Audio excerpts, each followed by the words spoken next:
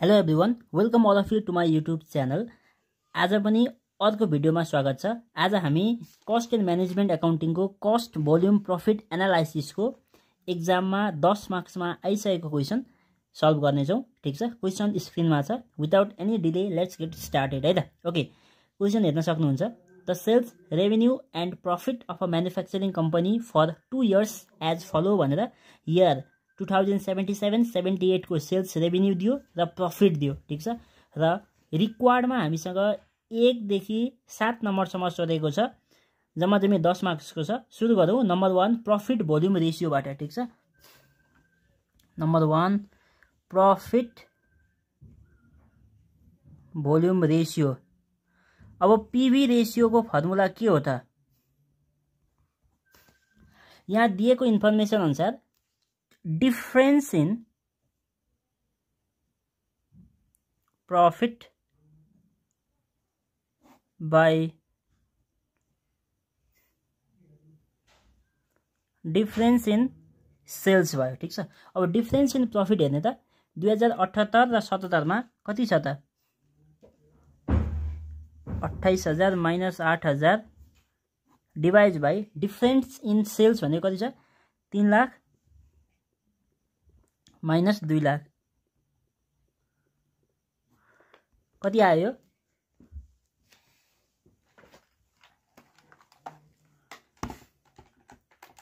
28000 minus 8000 divide by 1 lakh गर्दाखेरि 0.2 भनेपछि 20% आयो। भनेपछि पीवी रेशियो कति रहेछ त? 20%। ठीक छ, ओके, 1 मार्क्स भयो। अब जाउँ फिक्स्ड कस्टमा। नम्बर 2 फिक्स्ड कस्ट भनेको के हो भन्दाखेरि, जस्तै एउटा यहाँ सानो कुरा हेर्नु ल। सेल्समा भेरिएबल कस्ट घटायो भने के आउँछ? कन्ट्रिब्युसन मार्जिन आउँछ नि। कन्ट्रिब्युसन मार्जिनमा फिक्स्ड कस्ट घटायो भने के आउँछ? प्रॉफिट आउँछ हो, प्रॉफिट। सो यहाँबाट मैले के निकाल्न सकिन्छ भन्दाखेरि यो कन्ट्रिब्युसन मार्जिन भनेको फिक्स्ड कस्ट प्लस प्रॉफिट हो कि हैन? पक्कै हो, किनभने contribution margin should be sufficient enough two cover the fixed cost and provide profit two the owner. ठीक छ, भनेपछि कन्ट्रिब्युसन मार्जिन भनेको फिक्स्ड कस्ट प्लस प्रॉफिट रहेछ। यो कुरा हामीलाई थाहा छ। कन्ट्रिब्युसन मार्जिन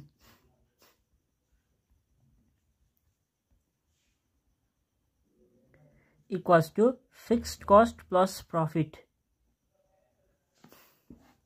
अब कन्ट्रिब्युसन मार्जिन भनेको के हो?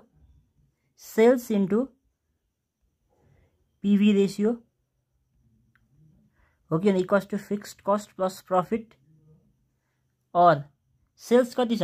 2077 को ले पनि हुन्छ, 78 को ले पनि हुन्छ। ठीक छ, जुनको ले पनि भयो, तर सेल्स र प्रॉफिट दुईटा एउटै इयरको हुनु पर्यो। ठीक छ, मैले 2077 को लिए। ओके, 2 लाख। पीवी रेशियो कति? 20% equals two fixed cost plus profit पनि 77 को लिने 8000। ठीक छ, और कति भयो? 2 लाख को 20% भनेको कति? 40000। 40000 equals two fixed cost plus 8000। Therefore fixed cost कति रहेछ त? 40 माइनस 8 गर्दाखेरि 32000 आयो।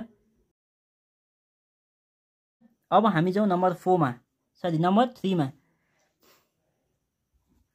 नम्बर 3 मा के सोधेको छ?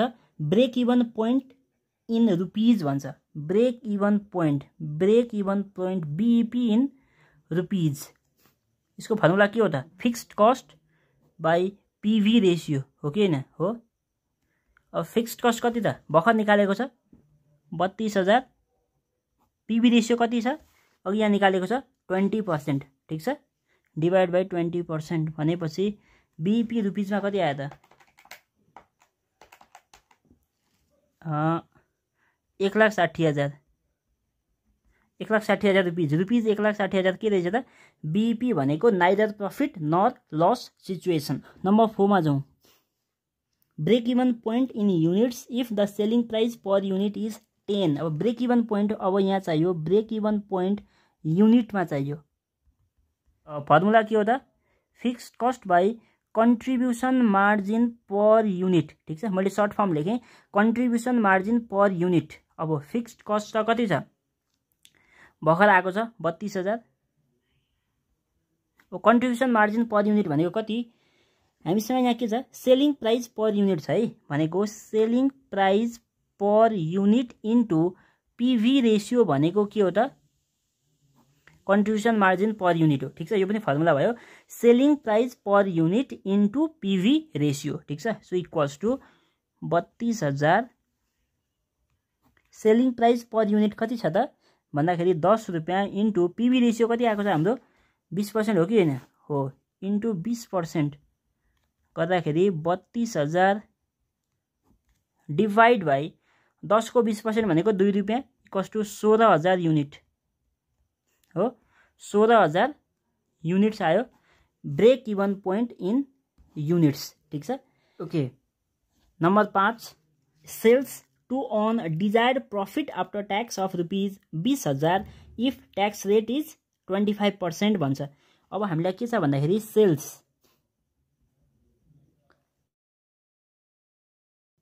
Fixed cost plus desired profit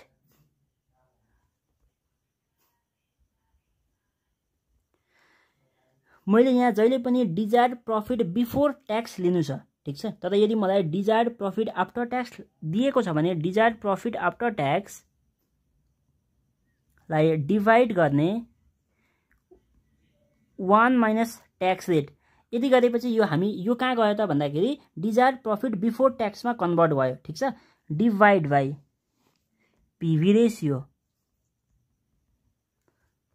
fixed cost कति निकालेको थियो अघि हामीले फिक्स्ड कस्ट भनेर 32000 निकालेको थियो ठीक छ plus desired profit after tax क्वेशनमा दिएको छ कति 20000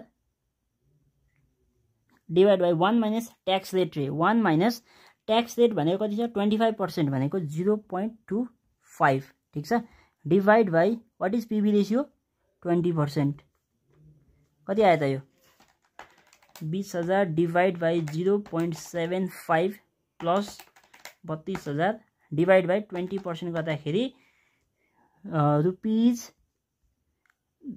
2,93,333 आयो ठीक छ यो भयो हाम्रो sales to earn desired profit after tax okay अब हामी जान्छौं नम्बर 6 मा प्रॉफिट व्हेन सेल्स आर यति भन्छ अब सेल्स 5 लाख दिएको छ भने प्रॉफिट कति त सेल्स भनेको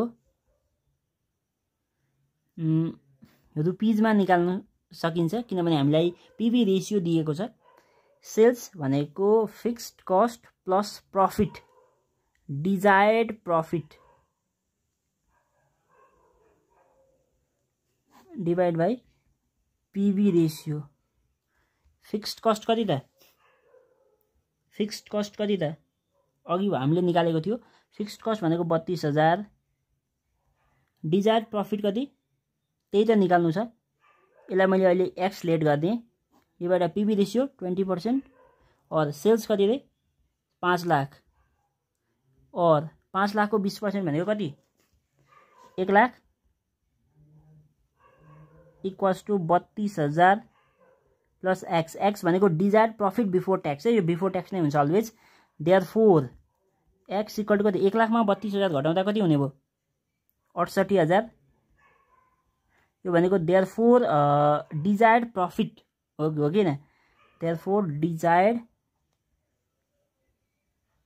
प्रॉफिट इक्वल्स टु रुपीज कति 68000 ल नम्बर 6 सम्म हामीले सकायौं अब अन्तिममा हेर्ने number 7 margin of safety if profit is 25000 भन्छ भनेको मार्जिन अफ सेफ्टी निकाल्नु पर्ने भयो मार्जिन अफ सेफ्टी को फर्मुला के हामीलाई प्रॉफिट दिएको छ नि भनेपछि profit divide by PV ratio margin of safety भनेको ब्रेक इवन सेल्स भन्दा माथि जति पनि सेल्स हुन्छ त्यो सबै के हो त मार्जिन हो किनभने ब्रेक इवन सम्म भनेको नाइदर प्रॉफिट नर लस हो र over and above the brake even sales there is always the margin of safety ठीक छ ल प्रॉफिट कति दियो यहाँ 25000 पीवी रेशियो अघि हामीले निकालेको छ 20% कति आयो यो 25000 डिवाइड बाइ 20% भनेको 1,25,000 आयो ठीक छ यसरी हाम्रो मार्जिन अफ सेफ्टी आयो ठीक छ ल यसरी हामीले 10 मार्क्समा सोधिसकेको क्वेशनको सोलुसन गर्यौं। आजको भिडियोमा यति नै। अर्को भिडियोमा फेरि अर्को एउटा सोलुसन लिएर आउने छु। तबसम्मलाई बिदा दिनुस्। Thank you so much. Bye bye.